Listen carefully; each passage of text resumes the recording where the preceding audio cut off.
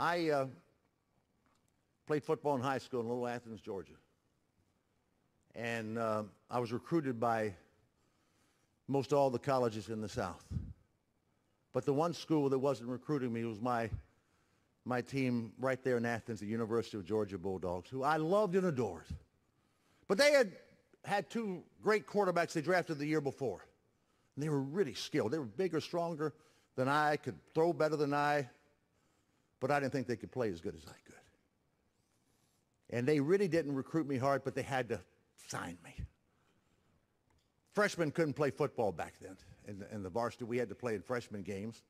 So I didn't get my chance until my sophomore year, but in the spring practice for my sophomore year, my coach, Wally Budd, said, Fran, you're great, but we got these other two guys, Charlie Britt and Tommy Lewis, and they're going to play. We're going to redshirt you and give you an extra year of college. I said, no, sir, Coach Butts. I said, I'm going to graduate in 4 years. So if you want to use my services, and you should, because I can help you win, you better play me now. Oh, that's a great attitude. Come to the fall. Now we're in August, right? And we're going to training camp, and I'm out there, and I've worked all summer. I've run the stadium steps, and I've thrown footballs by the thousands. I got to get better. I got to get smarter. I go, and I'm ready to go to training camp.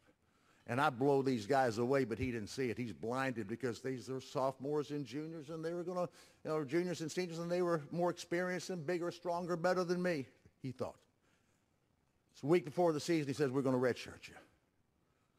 I practiced with the varsity. I knew all the plays. We went to Austin, Texas to play the University of Texas under the lights. Can you imagine an 18-year-old kid under the lights, 70,000 people, the excitement, the thrills, and so forth. And I go out there, and I warm up, and I'm throwing the ball 80 yards down the field. It feels.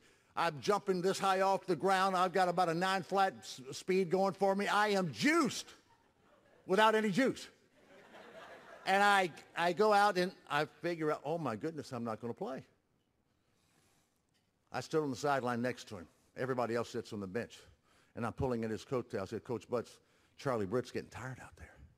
I said, you need to get me in there. And I'm just all game long. So now we get into the third quarter.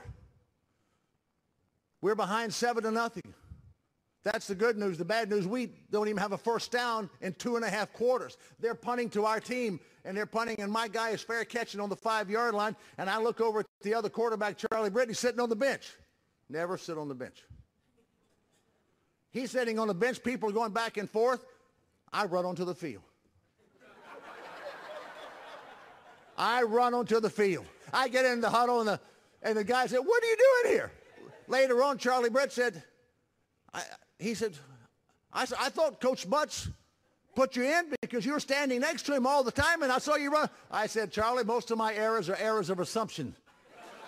Assume nothing, question everything. I get on the field, and we make a first down and 2 first downs and 3 first downs. We get to midfield, and I want to look over there so bad to Wally Butts, but I want to be good enough alone, right? So I get on down the field. We get down to the 5-yard line. It's 3rd and 5.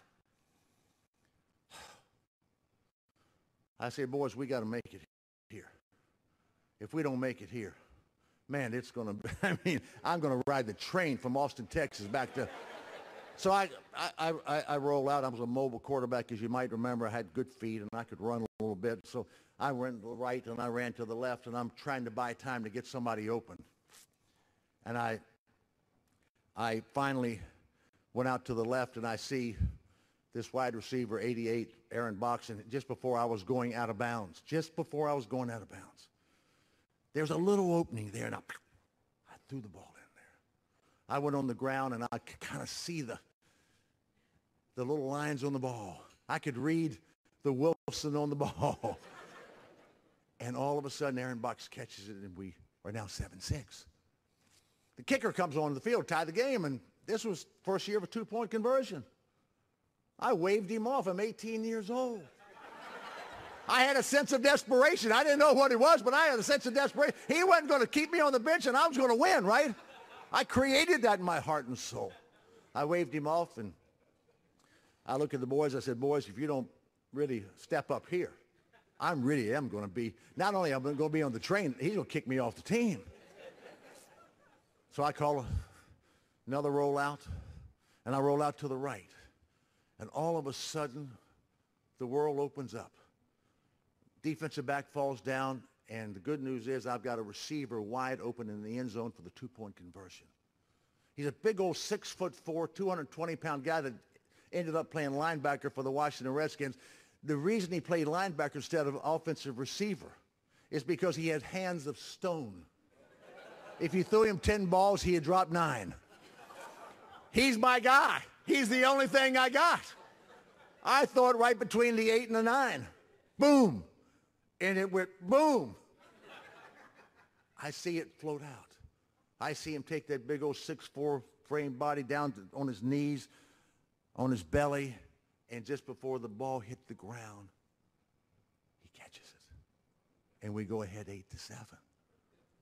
I think about my life.